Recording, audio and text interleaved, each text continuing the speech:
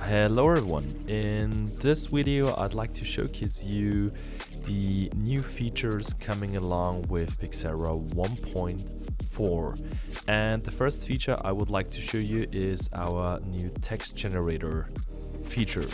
In order to do so, I've prepared some color PNGs right here, and I will start by importing one on top of my already inserted layer. And in order to create a text, all you want to do is click on the T icon here, which will add a text. And now as I select the text, we can see our options in the inspector. So first thing I'd like to do is assign a name and a text.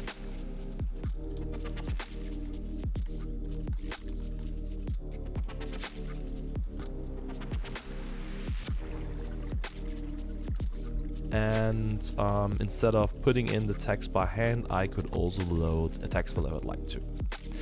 Now we can furthermore find information for line height, the font, as well as the max ID, and some formatting options. Now, in order to get the text on my screen, what I want to do is take the text and assign it to a layer. And the text is now going to be rendered on whatever's being assigned content-wise to the layer.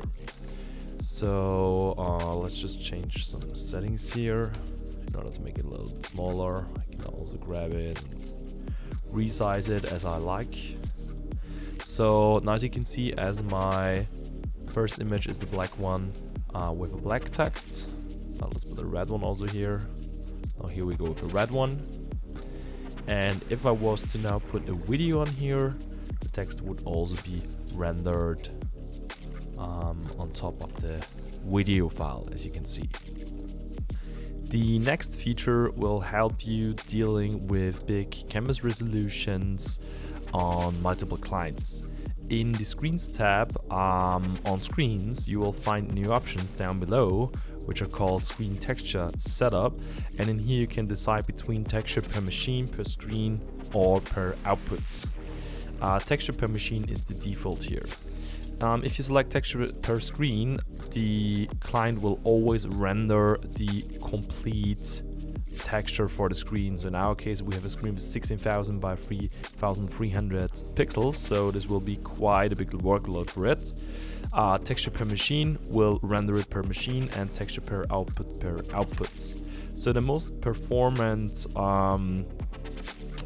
setting is texture per machine.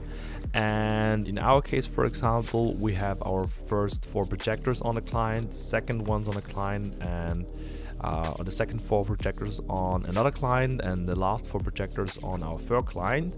And the system will then slice individual parts of the screen depending on the placement of the projectors, and only render these parts in order to enhance performance.